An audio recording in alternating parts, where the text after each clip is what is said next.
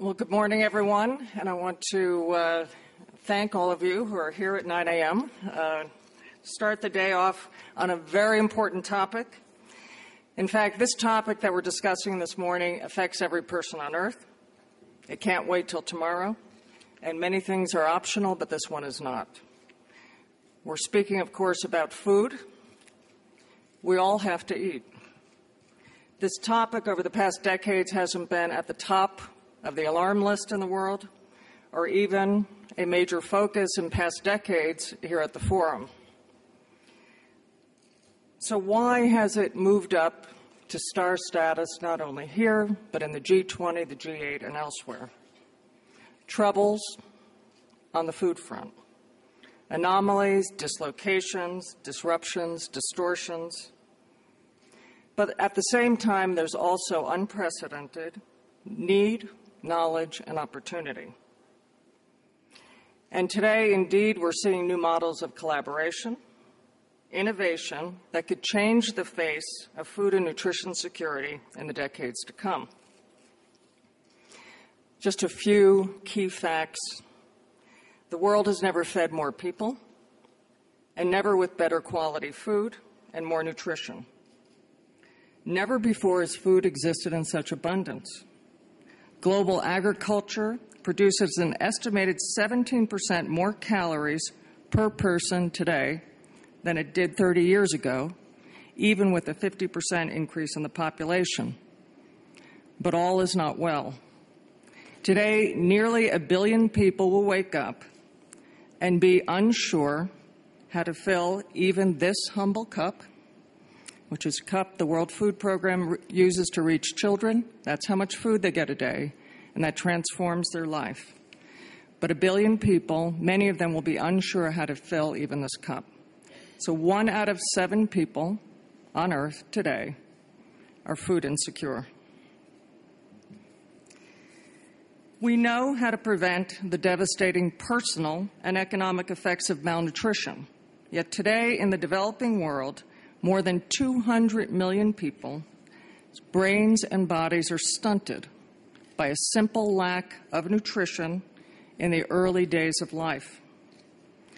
70% of brain growth we now know occurs before 2 years old, and if children do not have access to nutritious food, the effects of that can never be reversed. And you can see brain volume actually reduced up to 40%. So investments in food and nutrition are not only logical from a business point of view, but imperative to build healthy societies and a healthy world.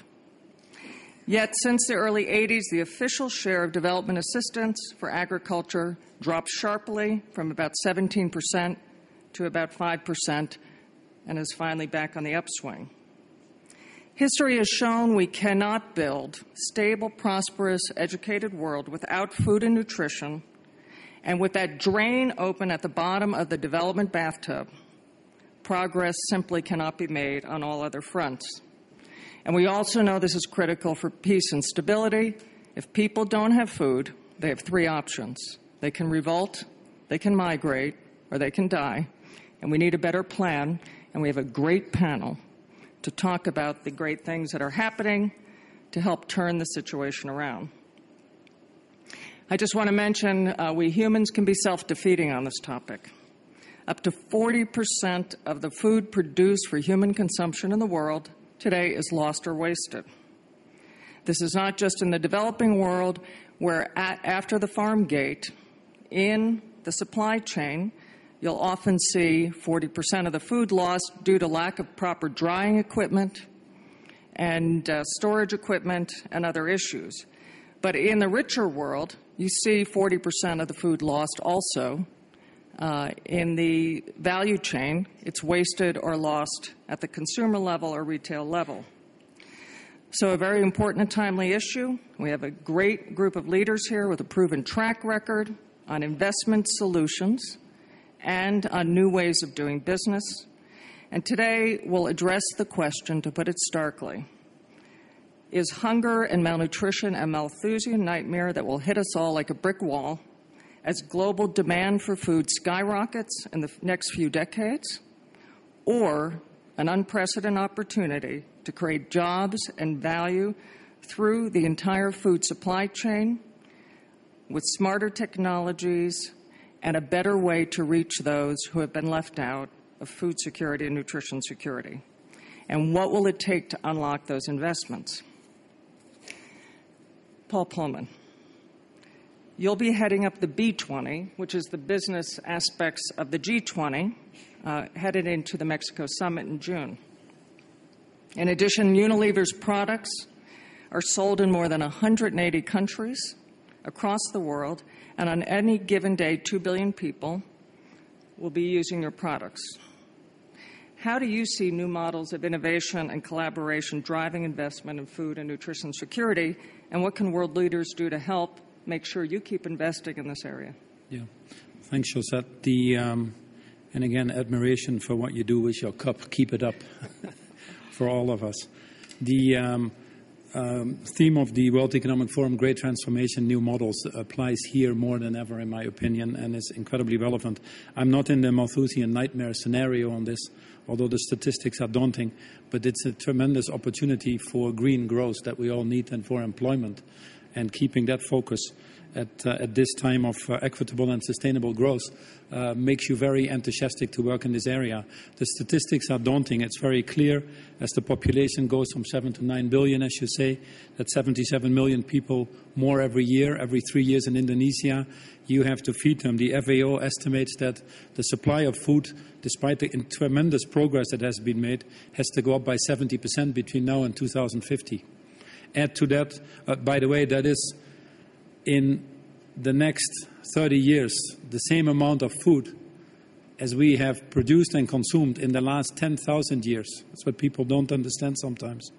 That's 70%.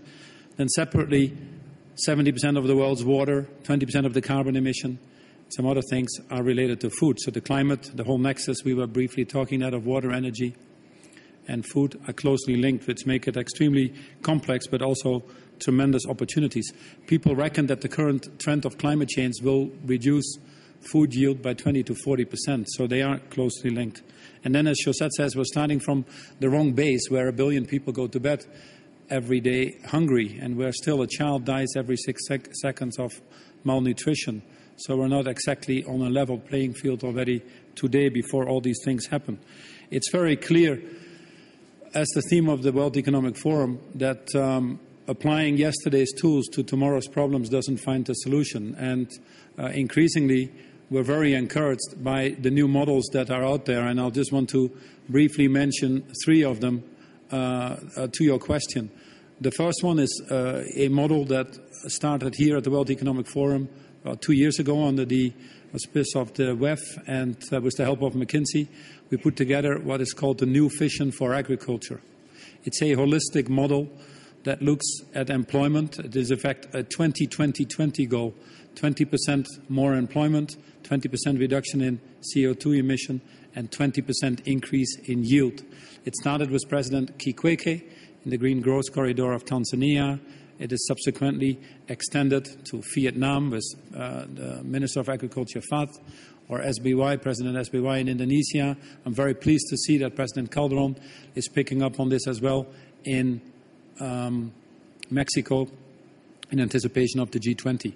It takes a holistic approach. The first thing is obviously be sure that government policies are right. They're critical. Looking at the total supply chain, involving all the different stakeholders in the supply chain, governments, NGOs, different businesses along the supply chain, and then, more importantly, tailoring the solutions to the local circumstances. 1/3 of the global population is actually in agriculture. 85% of those people are smallhold farmers. 70% of the people on the bottom of the pyramid are actually smallhold farmers.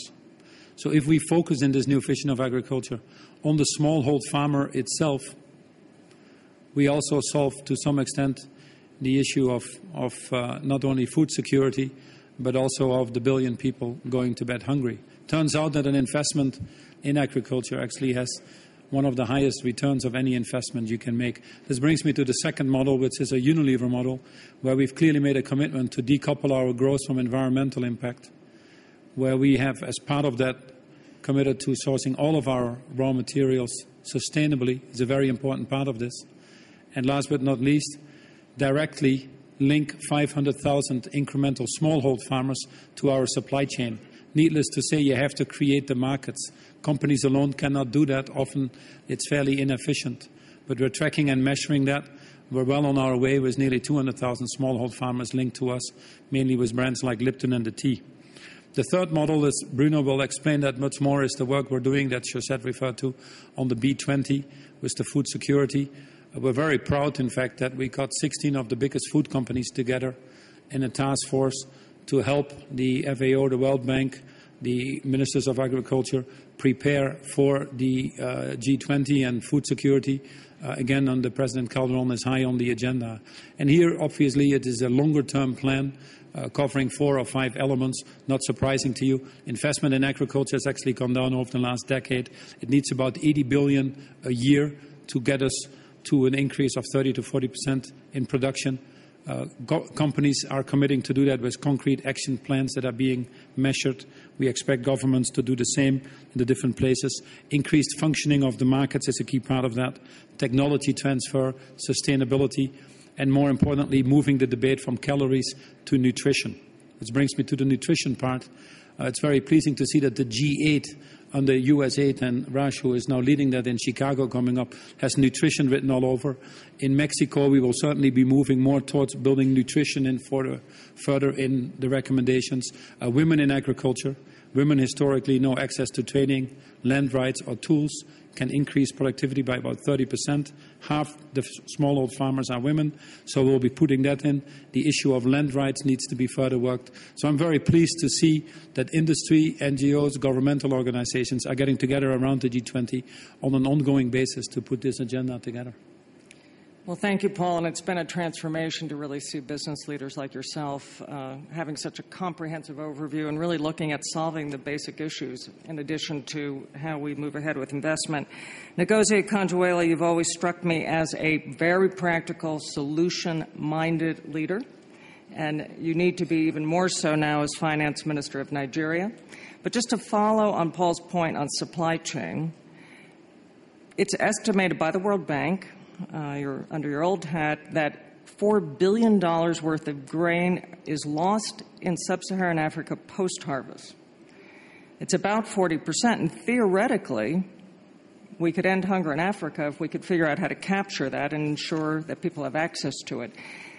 What do you see from your new vantage point on what's needed to get the kind of investment in the post-harvest infrastructure and to stop the losses of wet maize and in other areas?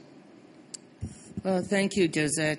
As you've said, this is an area in which I think if we don't all pay attention, then all the other developments that we're trying to do, be it in health, education, and elsewhere, will come to naught. So it's a critical area.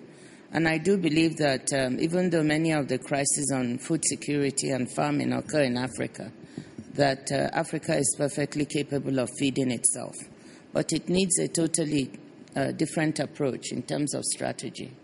And I think many countries now are seeing that and are beginning to transform their agriculture. And the new approach that takes into account sustainability, employment, and other issues that wrap in is very welcome. Now, I think before we used to focus so much on production. And to some extent we still do, but that's not the issue. I think the issue is how to transform the whole value chain of agriculture, taking it from research, where you have to look at the nature of the crops that are being grown and how to make them more hardy so that you don't lose so much in terms of the losses post-harvest, all the way up the value chain to production, to marketing, to the transportation and infrastructure for storage and for distribution.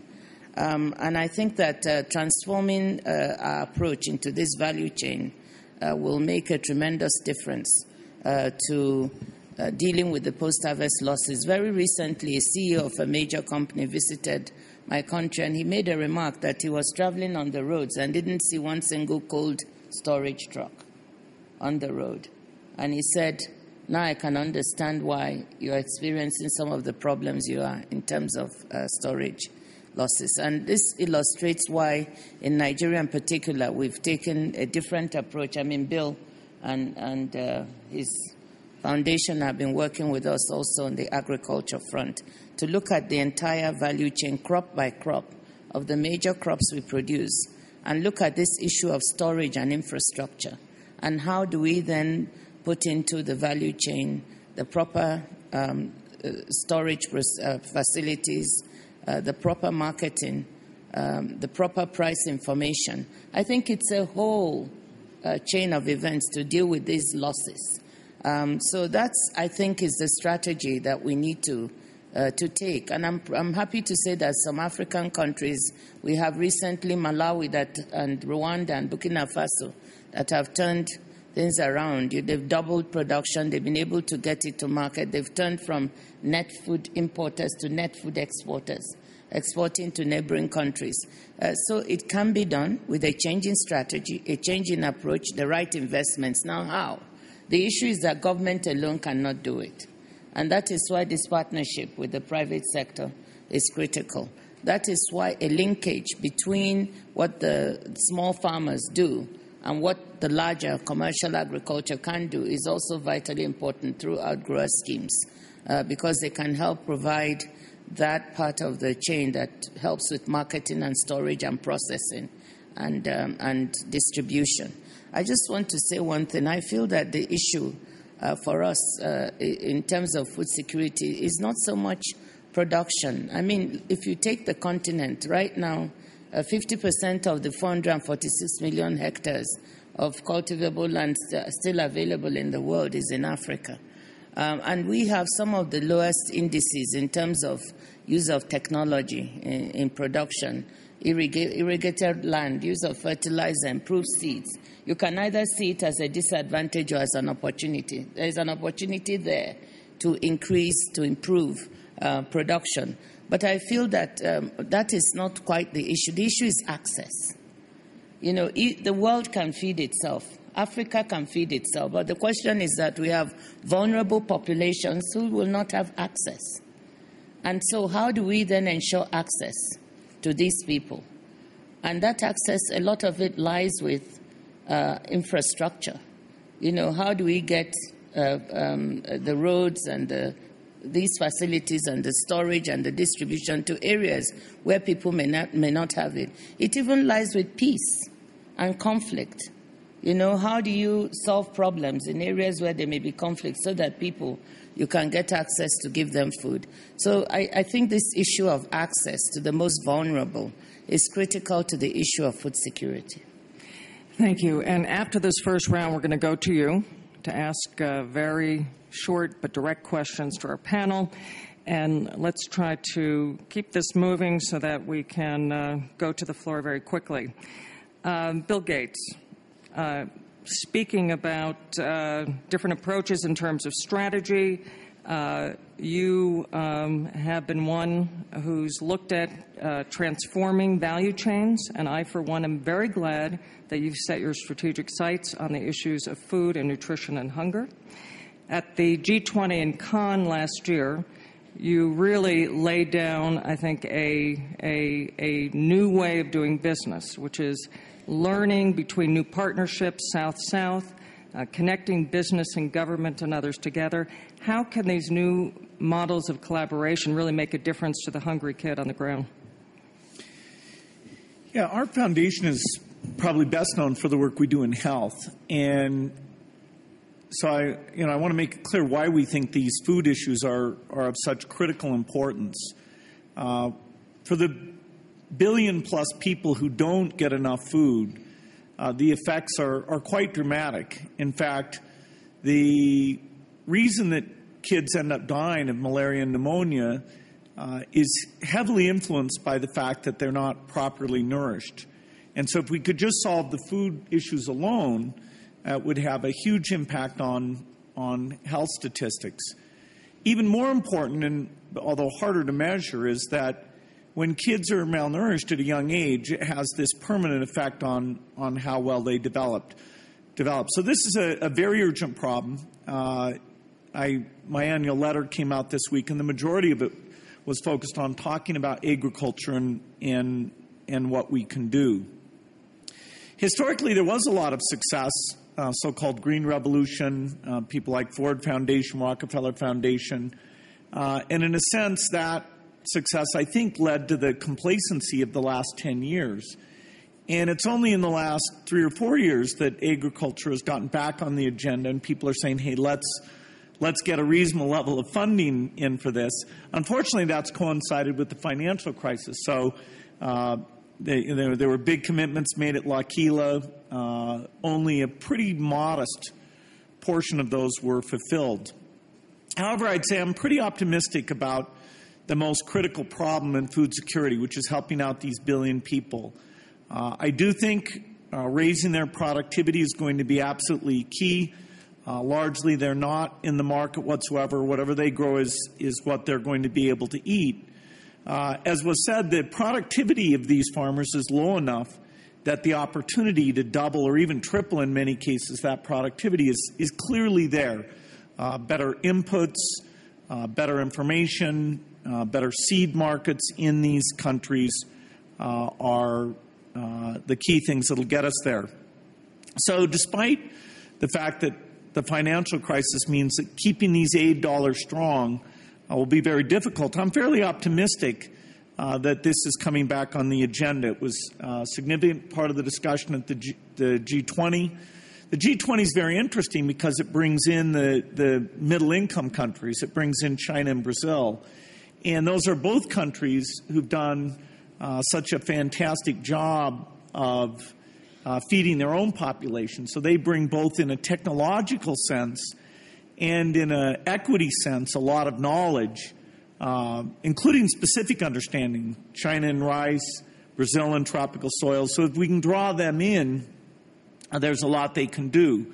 We also have a private sector that, although it focused mostly on temperate, rich world crops, I think there are models of partnership where we can take their intellectual property, get it available with no royalty whatsoever, and do specifically adapted varieties for Asian and African farmers. And we're starting to see some emerging examples of that taking place. A lot of exciting potentials in the science as we're able to piggyback the genetic revolution from human medicine into the crops. We have let the research groups that work on the poor old crops, the CGIAR groups, be underfunded. They're funded at about half of their peak. Also, if you really look into it, a lot of it now is very kind of short-term funding as opposed to the horizontal funding that's necessary. So I think as we do the G20 in Mexico, we can highlight that, highlight the new models of cooperation. And certainly I know for the Foundation this is an area of focus for us. The final group that needs to participate here are the poorer countries themselves, and we are seeing a lot of exciting activity there. Nigeria's got a new Minister of Agriculture who I think is quite dynamic and ambitious.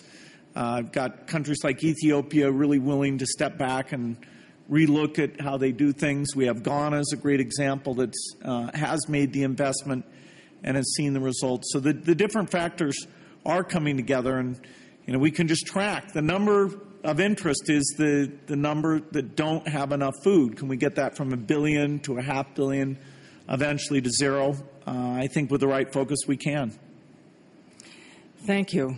And it's my distinct pleasure to welcome the new Director General of the Food and Agricultural Organization, José Graziano de Silva. José, you had a major role in the Fome Zero program supporting President Lula in what has turned out to be a real transformation of the face of hunger and malnutrition in Brazil. In fact, by a number of studies, Brazil's defeating hunger faster than any nation on earth. You come into a huge organization with a huge mandate to really grapple with these questions, but I'm going to even make it a harder question for you. are we going to be able to feed the world in 20 years? Are you confident that the tracks are laid, or do we need to look at whole new models in doing this? What do we need to do to ensure we're on the right track and there'll be enough food in the world? An easy question to welcome you to Davos. Well, thank you, José. I am confident. We can do it. We can do, and we can feed the whole population, 7 billion that we have. As mentioned, the problem is not supply side. The problem is the access to food. People don't have the money to buy the food they need, or they don't have the access to water and land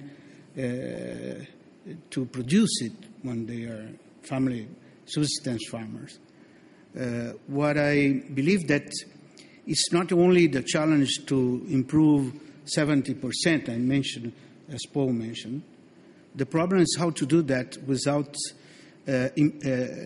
destroying the natural resource, as we are doing now, wasting water, erosion soils, destroying forests. That's the challenge. Combine these two agendas, climate change and food security, is the challenge.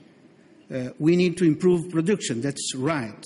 We will need to produce 7% more. That's right.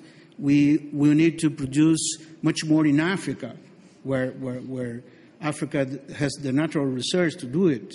And there's where the food is needed.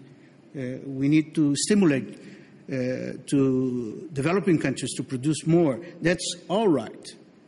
But even if we achieve the goal of 7% more, we'll left behind 300 million people. That's something that people don't say at the same time. And so the problem is to how to combine food supply with a better access, stimulated the demand size. Normally, subsistence agriculture does not have the, let's say, the capacity to pull local development.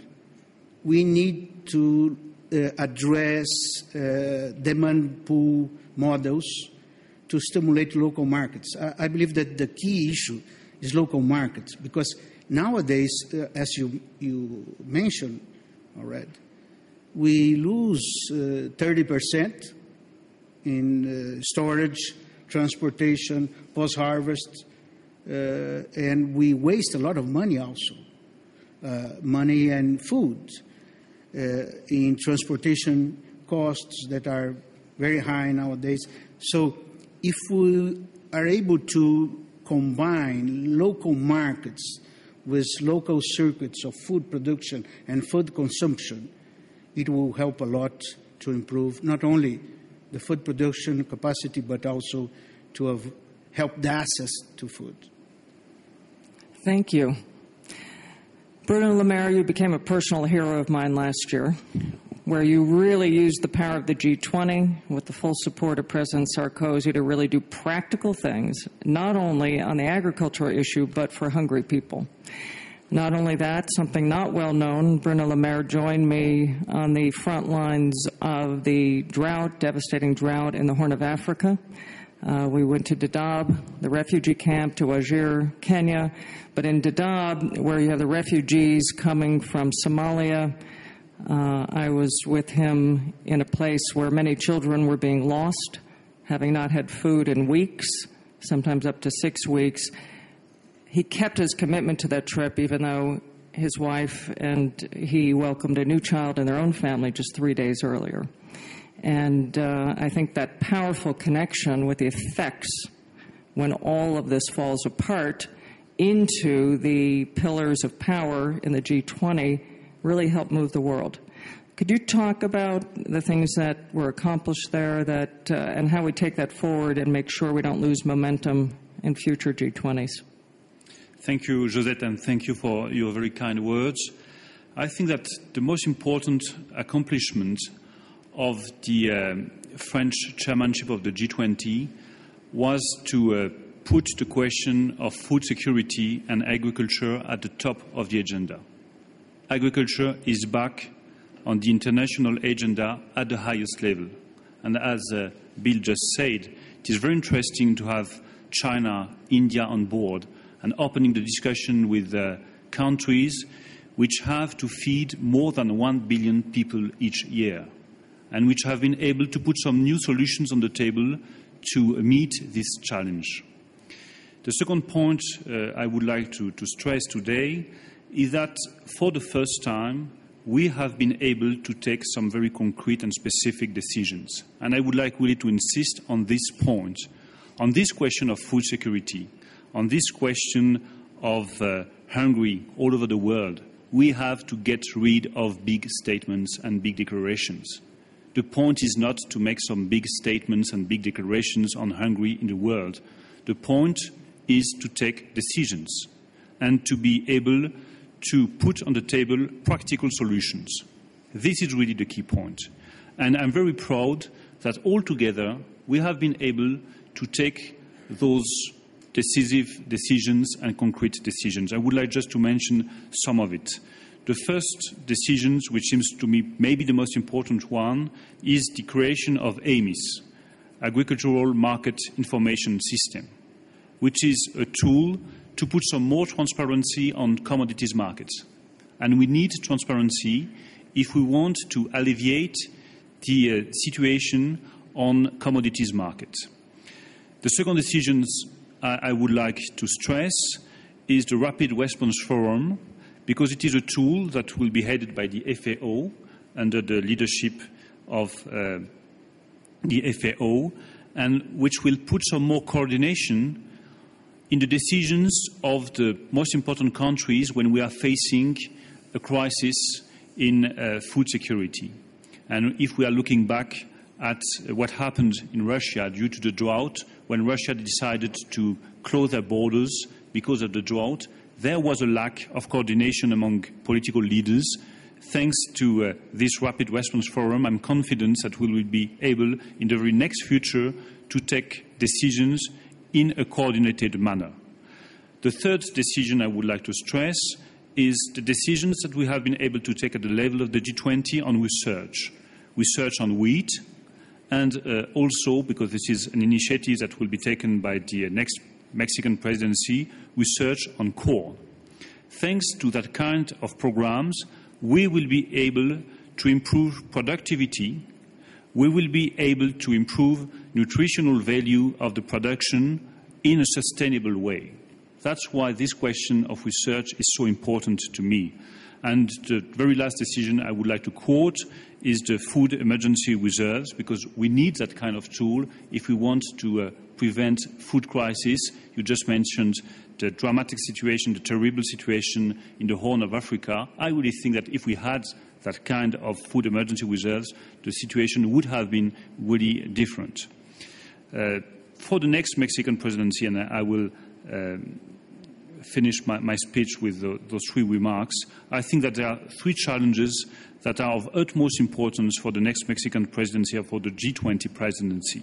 The first point is to try to keep everybody on board, because we have been able to try to define a new model of cooperation during this G20 when we tried to build concrete decisions on food security.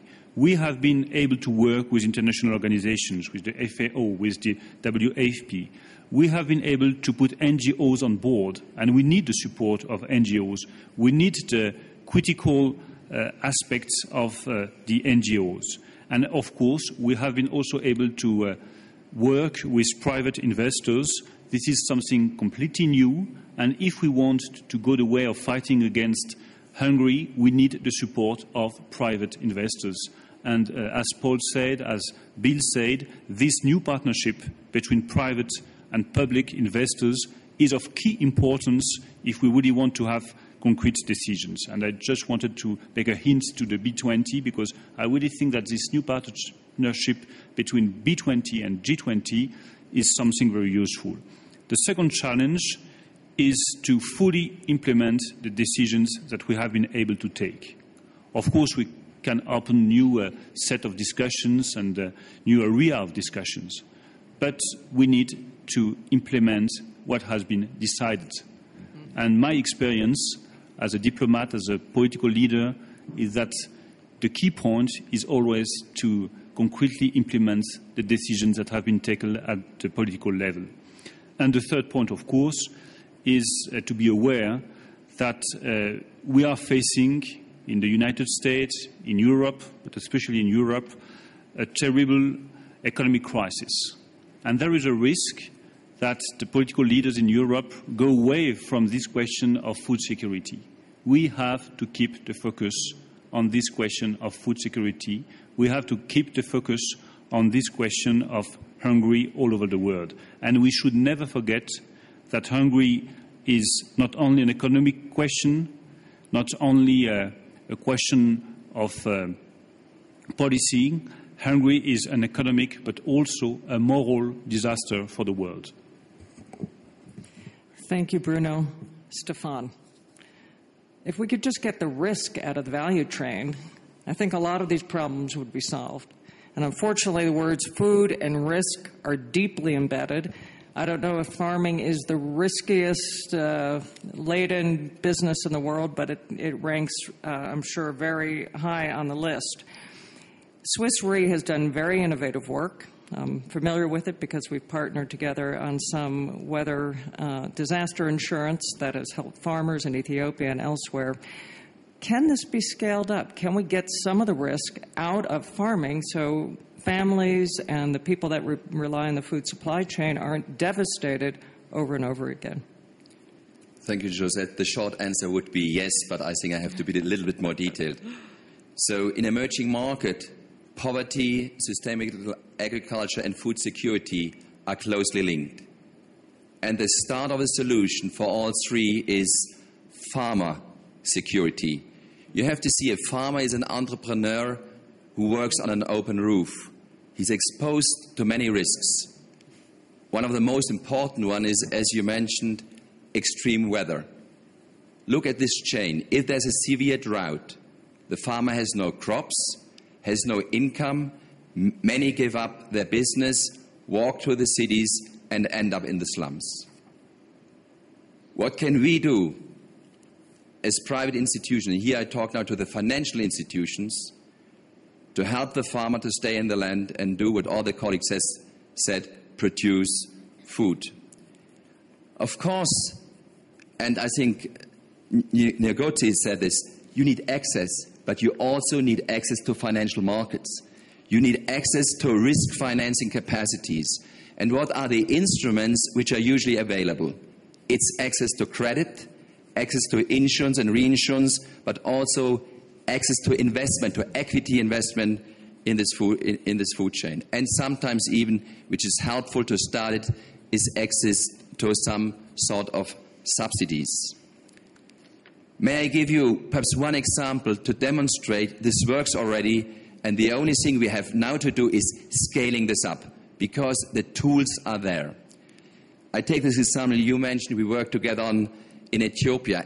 In 2008, we started with a project which has some innovating parts in it. First of all, cash-poor farmers could pay for the drought insurance with their labor. But it was a very specific labor. What they did, they established new irrigation systems or wells. So this makes their community more resilient against weather impact. And at the beginning in 2008, only 200 farmers were in this program. Up to now, more than 30,000 farmers are in this project, and we are now working under the so-called R4 project to scale this first now in Ethiopia to many, many thousands, and then also in other African countries, or other countries, even outside Africa. Well, thank you. I think we've given you enough topics here to step in. Do we have any hands up to ask questions? Please identify yourself and make the questions direct. And even if he didn't raise his hand, I was going to go to David Beckman of Bread for the World first. And then we'll go back there where, yeah. Well, my question, maybe I can ask you, José, or Mr. Graziano de Silva. It seems to me that the main issue is how do you build political will? Because for 40 or 50 years we've had lots of high-level statements about the feasibility of ending hunger in the world, and people have said over and over again, all we need is the political will to do it. How do you build that political will in countries? José, you've been involved in seeing how countries around the world might build the necessary commitment. And Mr. Graziano de Silva, Brazil is maybe the leading example of a country that within your own politics managed to build national will to reduce hunger. I'm interested in your reflections on how you get the commitment, sustained commitment to get the job done. Well, I'm going to pass this to the politicians on our panel, but also José. But I would just say I was recently in Brazil with José. We were at Brazil's conference on food security. And I think every governor from around Brazil was there, local officials, and I have never seen people, thousands of people, more on fire about ending hunger.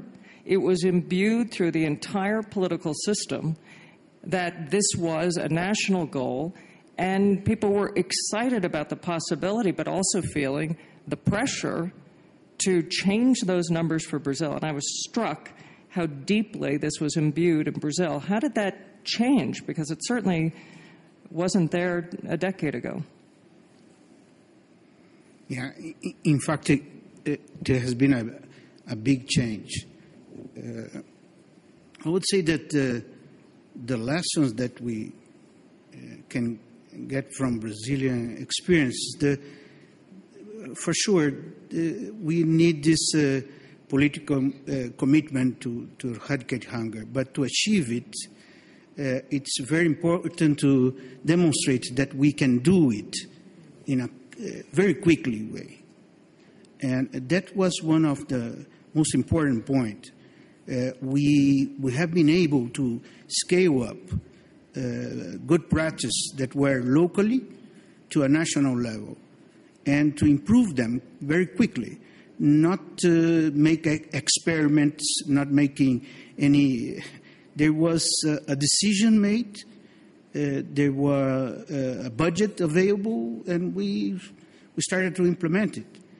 And to do it, as the government does not have the proper structure to do it, we asked for the partnerships among civil society, private sector, church, football team, everybody. So this was because the greatest problem in the beginning of the hunger combat programs is to find the people that are hungry, because they are invisible.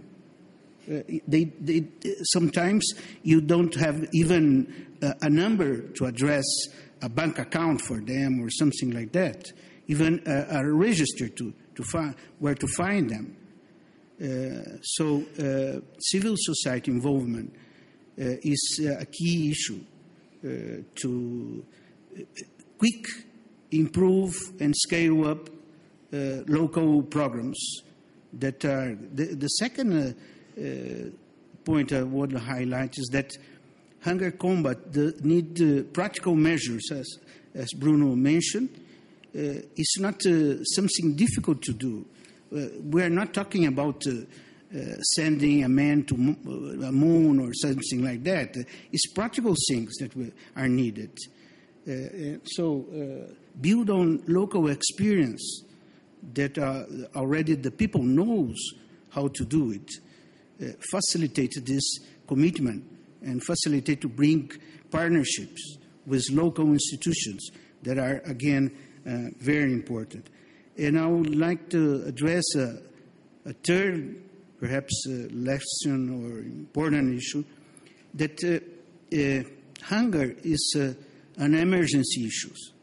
But you cannot address only this emergency situation, because the environment that produces hunger, the causes, the structural things that are there, will remain there. So when you start an action, you need to address both at the same time and try to bring synergies between different programs.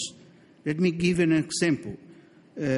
We started improving family farmers, but family farmers do not have access to markets because people don't buy food. There's locally.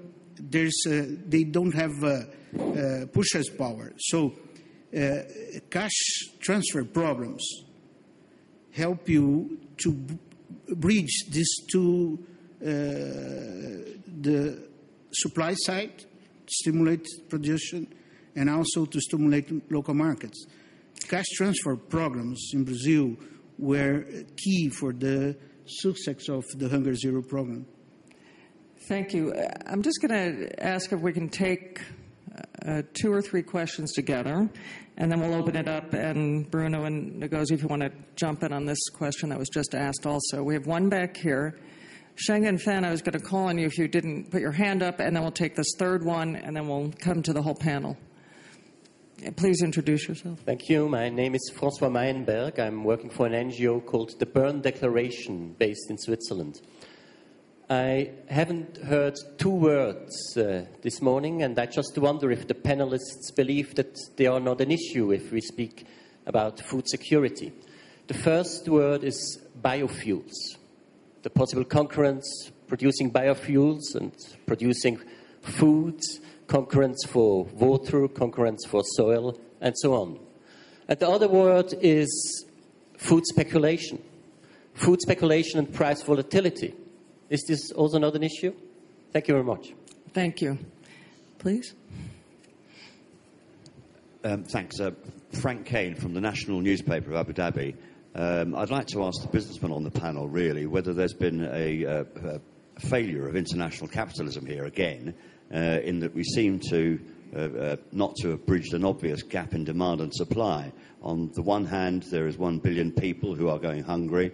On the other, Mr. Polman tells us that investment in food and agriculture produces the highest return possible of any investment.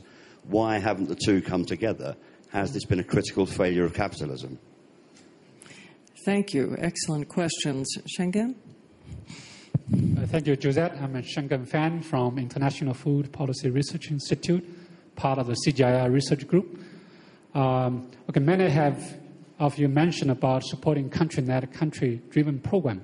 But one of the problems we are facing is the lack of country capacity to support, to build the country's capacity. I don't know whether the global leaders in food security can really re-engage the capacity building to build the countries to need to drive and to own their development programs. Excellent. And just one last one here. My name is Khalid. I'm from UAE. And we can't hear you. My name is Khalid. I'm from UAE, and we thank all the distinguished panel for the excellent briefing. But, there is something which is called accessibility, availability, and affordability of the food. Accessibility, is it possible to get it in local or international? Availability, it is available in the right way and the right quantity and the right time. But the most important is the affordabilities. His Excellency Graziano, he said that is about almost 300 million. Or is it affordable for the people to buy it from the local market? So can we, give enough quantity for the poor people to buy it and to be affordable? This is my question. Excellent question. Political will, biofuels, speculation, failure of capitalism, building country capacities, accessibility, affordability. We're just going to go through. Who wants to jump in first? Bill? Well, no one ever said that capitalism solves everything. The 2 things it's known to have a problem with, first is funding research and innovation. You always underfund it because the risk taker can't capture anywhere near the full benefit. And the other is doing things for the poorest. The voice of the poor in a market-based system is very feeble. And so certainly in health, for things like, were we working on a malaria vaccine, or here in agriculture, in terms of particularly the crops of Africa, the work that's gone into cassava diseases, the work that's gone into sorghum is way, way less than you would do if you were optimizing human welfare, but it's simply there's no market for that. And so that's where government philanthropy always have to come in. It can never be done by price-based mechanism, although you want to bring in the actors who have competence, and so you've got to effectively create some sort of price signal for them. Excellent. Paul? Yeah, on the failure of capitalism, and we don't disagree. I think the failure of capitalism is a little bit simple on all those things we're discussing in Davos. There's a failure of the system to function. What is very important here is property rights, for example. Business doesn't get involved in property rights. The governments need to figure a lot of these things out. Rules of law. Many of the countries in Africa were able to feed themselves. Government changed and the feeding changed. R&D protection is very important for bringing in technology. The rights of women, which are in some countries more recognized than others. Functioning of markets, not having a Doha round or other restrictions, export restrictions we've seen from Russia, for example, on grain export. So what we're not advocating here, which is very important, it's not them and us and business or government.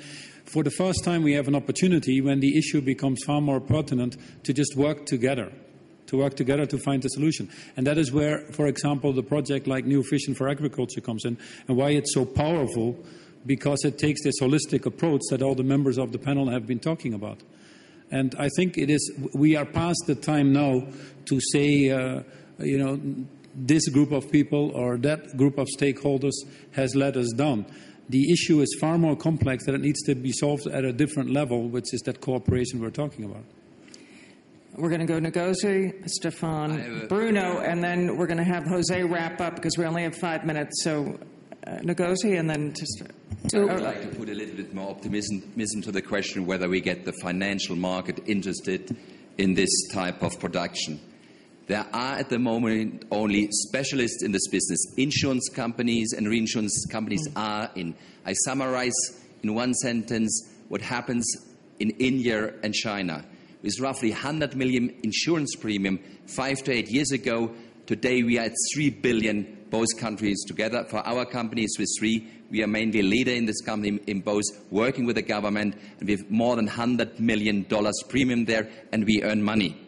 So the key risk is for all investors and all those who invest in the value chain, in stock and everything, they would like to get rid of the risk of weather. And this is why we invest a lot of intelligence now, for example, together with the IFC to create indices. Because if this innovation is there for all the countries, for all the specific items, people can invest and can insure their credits or their investment against this impact. And this is the moment you get money from the financial market. Thank you. Ngozi? Two quick comments on political will and country capacity. I think the food price crisis of 2008 was a watershed moment that woke many countries up and has contributed tremendously to political will at the country level to try and take care of this situation because of the issue of price volatility. So you take my country, for example. We import $67 billion worth of food that we can produce. It's rice. It's wheat, for which we can substitute cassava. It's sugar and fish. These are all products we can produce. This thing woke us up to say, look, not only can we feed ourselves, but we can feed neighboring countries also depend on us, like the Sahel, Niger, Mali, where there are some issues now. So that plus a capable leader. I mean, Bill talked about our new agriculture minister, who is tremendously exciting, has put forward a very specific plan of crop by crop, by which we can not only substitute the $67 billion, but we can export $10 billion a year, gaining back our position that we had in 1961. So a capable leader, and then, infusing the whole system with this will and this excitement that they have in Brazil, that we can do it, and then bringing the partnerships together with the private sector, the foundations. I think this is what builds the momentum. Now, my last comment is that when you do that, You do then need the international community to also step up. I mean, for Nigeria, I think, working with the partners we have, we can do it. But for other countries that have put down specific plans and have the political will through the GAFSI, the Global Food Security Program, they're expecting the support of the international community to do this. And when that is not forthcoming, it's also a bit of a letdown. So we need to bring all parties together to the table. Thank you. Bruno. Two very short comments. The first one, the question of prices volatility, just to insist on the fact that this was at the core of the decisions and the discussions among G20 leaders. And the fact that we improved transparency, the fact that we insisted on the production, improving production, are very specific answers to this question of prices volatility. And I would like also to mention the risk hedging and insurance instruments that have been created by the World Bank.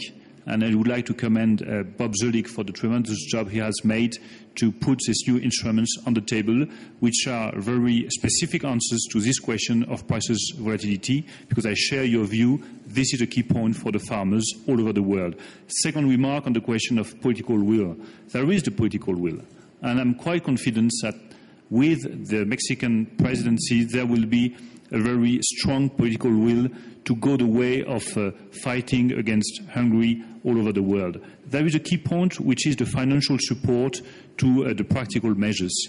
And we have to keep in mind that developed countries are facing a huge debt crisis, which means that we have to invent new financial tools, new financial support.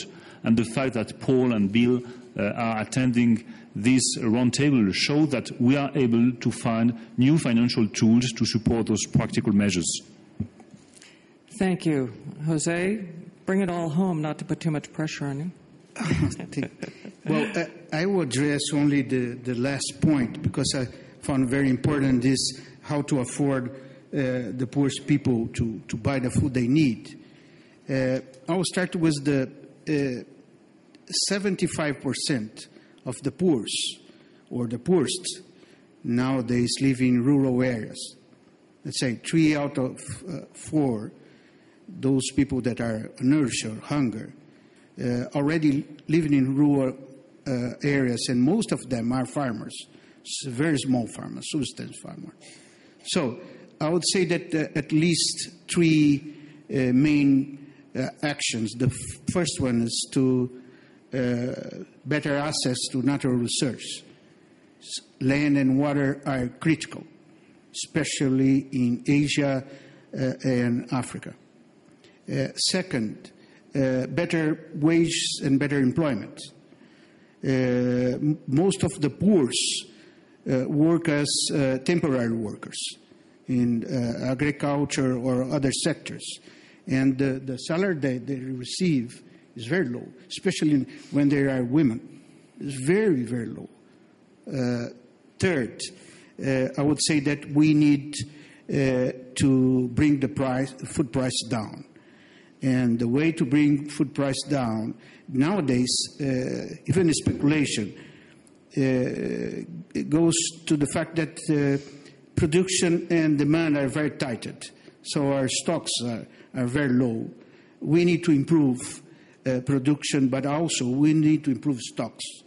Stocks to deal with emergencies, but stocks also to give support to the prices, to not to be so vulnerable to a country ban or a draw in some area, etc. We need better stocks. And stocks regulation is something that we need a global institution to deal with. And it's part of what Bruno said about rapid response management. We need to deal with stocks. Thank you. I think we actually touched on every question. This will be my last panel at Davos.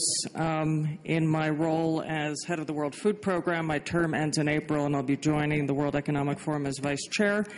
But I just want to take a moment just to say a special thanks to Bill Gates and the Howard Buffett Foundation that's represented here for the support for Purchasing for Progress. Today, WFP buys 80% of the food we buy for Africa in Africa from poor farmers in Africa and throughout the world. And this type of innovation and making them part of the solution and value chain, but Purchasing for Progress looks specifically at farmers who really would not have a chance to interact with markets, so a subsection of really, and it's helping transform the face of hunger in some communities. I want to thank you, Paul, because there is a group of CEOs who's changing the way we do business on food and nutrition security, and also Stefan. I've got our band of brothers in a Dutch band of brothers, Feike and Peter Bacher, and the people here, and a lot of it happened at Davos. And I want to thank you, Ngozi, José, and then Bruno for moving the world to get behind this. We are on different ground than we were in 2008, when the food crisis hit and half the food drained from this cup for the many, many millions, hundreds of millions of people in the world to live on $1.25 a day. I didn't know who to call. And today we are organized and we are focused, and countries like Saudi Arabia and the BRIC nations are playing a major role not only in learning but contributing to the generosity of Europe, U.S., Japan, Australia, and others, Canada, who've really stood behind this issue. So I'm feeling optimistic. I don't believe it will be a Malthusian nightmare. And I promise that we'll keep this issue very much alive with Lisa and her team here at the forum in the future. Thank you. I'm going to interrupt you because you should not thank us, but I think we're going to speak for the panel because the dedication and the devotion you've brought to the World Food Programme, putting the interest of many always ahead of your own, bringing the cup to everybody's attention, we should be thanking you because that's why we're sitting here. And I would say we can have lots more cups of José. And I'm bringing the cup to the board.